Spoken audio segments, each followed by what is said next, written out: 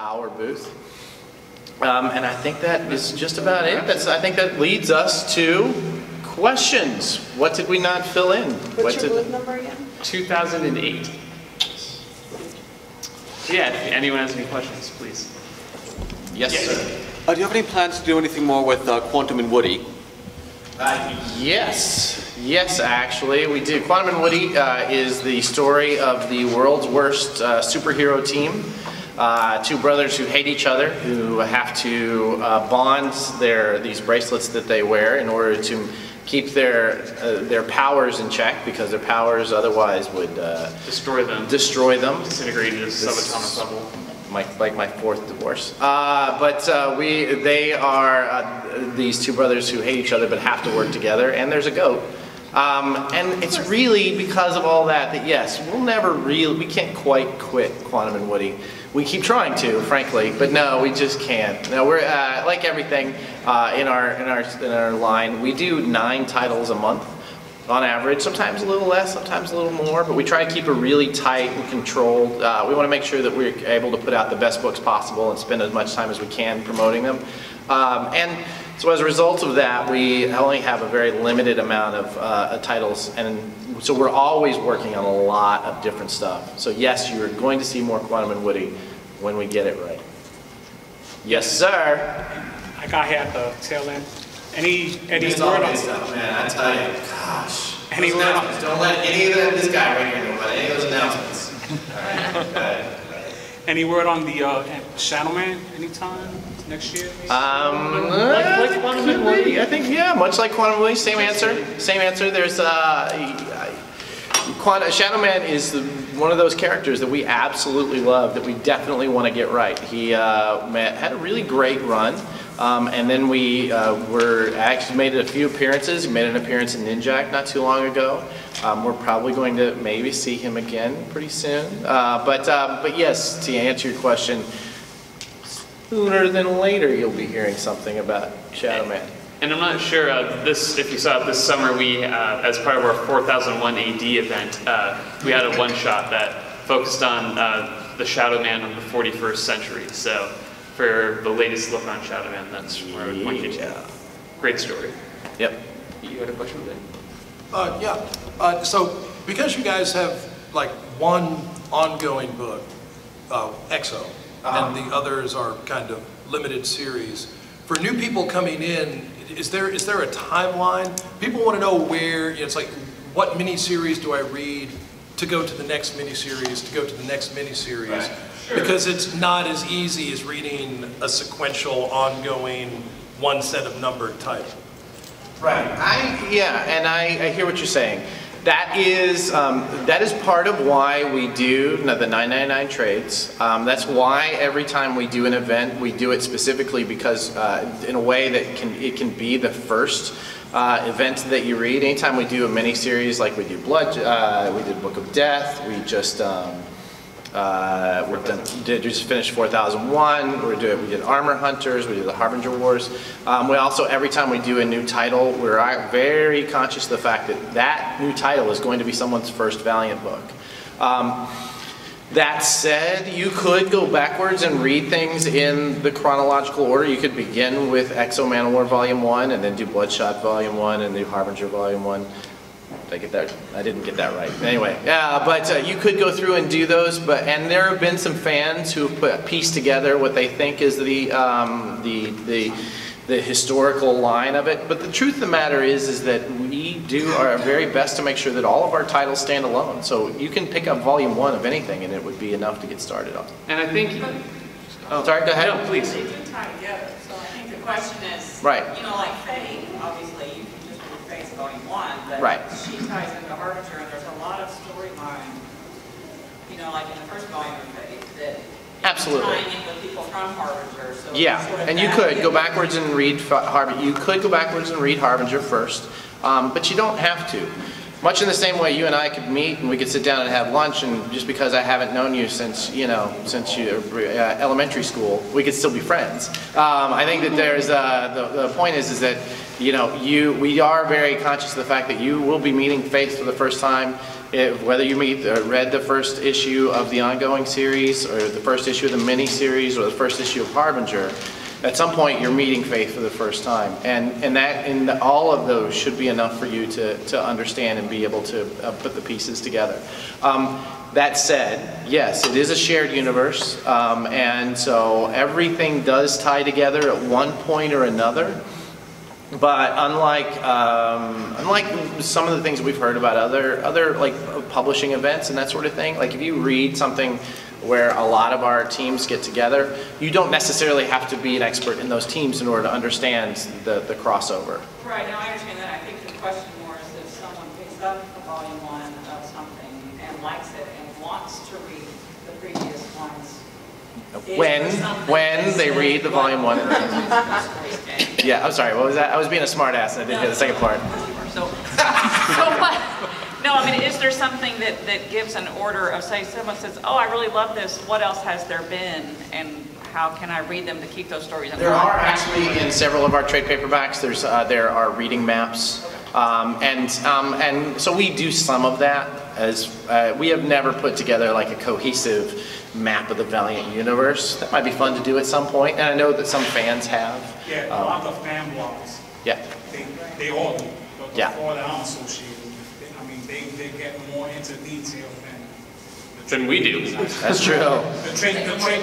But he's absolutely right. The trade papers are a good guide. But if you want to get really intricate into it, you can go to the... Like, you know, if I get a question that says, do I read Armor Hunters before Harbinger Wars, or do I read Harbinger Wars before Armor Hunters? They're both a complete volume, but what's the, you know, like Marvel Superhero Secret Wars happens before Secret Wars 2. Chronological order of printing. That might help you, because that was the way in which it was written. But I think that, you know, again, I hear what you're saying, and I think that's part and parcel of the problem of reading serial fiction, is that at some point you have to, everybody jumps in somewhere, you know. So, but the good news is there's a lot to binge on. So you're gonna be able to fill those things in. I personally really like the analogy though of, you know, when I first meet you, as far as you and I are concerned, that's the first part of your timeline. At some point maybe I'll get a chance to go back and learn more about you. So, yeah. Yes, sir. Any word on the movies? Yes. If you could have the Koreans stop releasing emails about major movie companies, that might actually make those things go faster. How's that? You know, there was a big announcement about Sony having a slate of 5 pictures of ours, starting with Bloodshot, then Harbinger, then Harbinger Wars. Part of the reason that announcement came out was because Sony's email servers were hacked, and that was going to come out either way. As it is, that kind of slowed some things down, but there's still many things. And nearly everything we have right now is in some level of pre-production.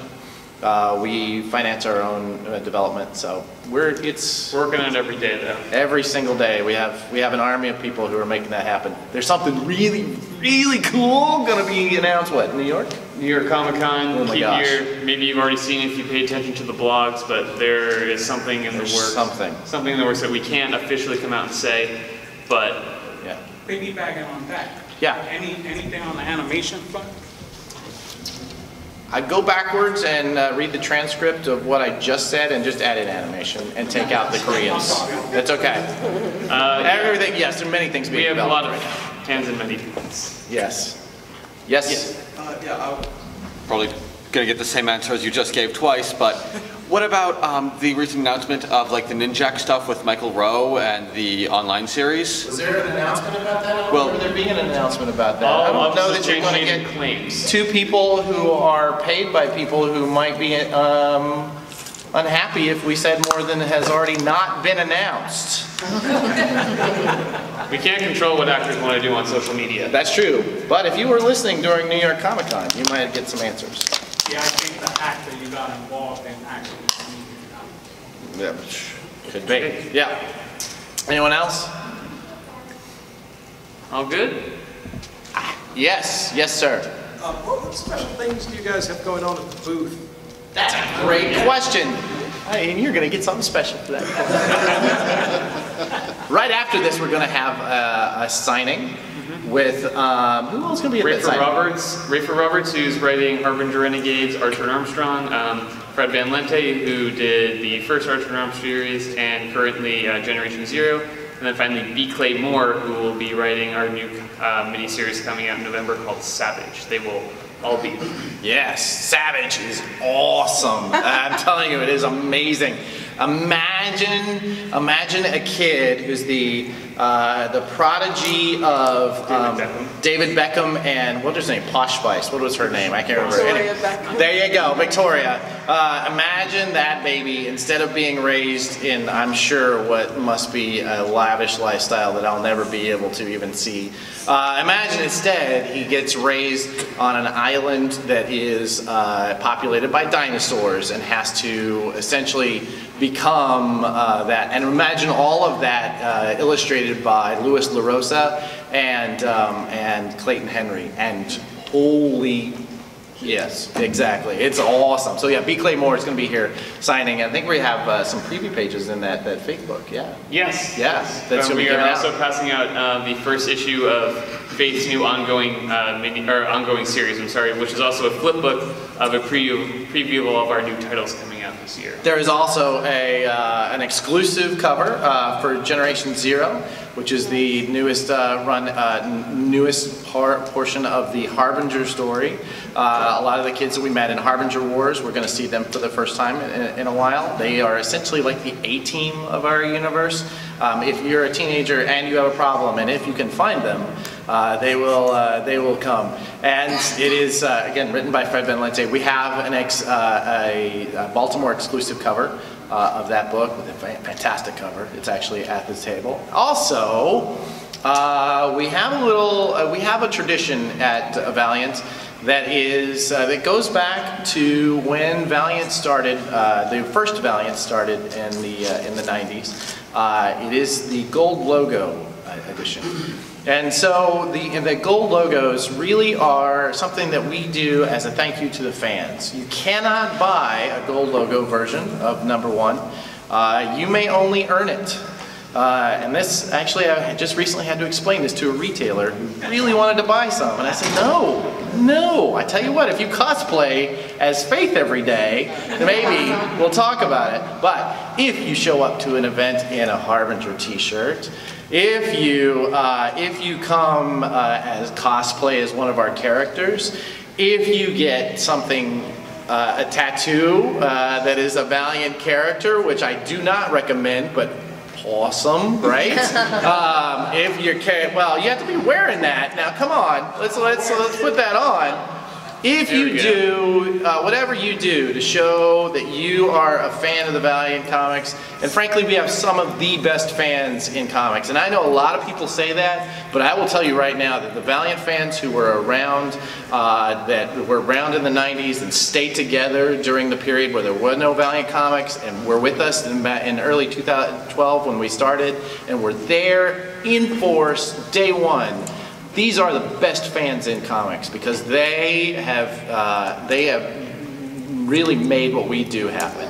And so we want to make sure we say thank you. And so to them and to you, the new fans, because you are now have listened to the two of us drone on for what, an hour, and are obviously ready to go.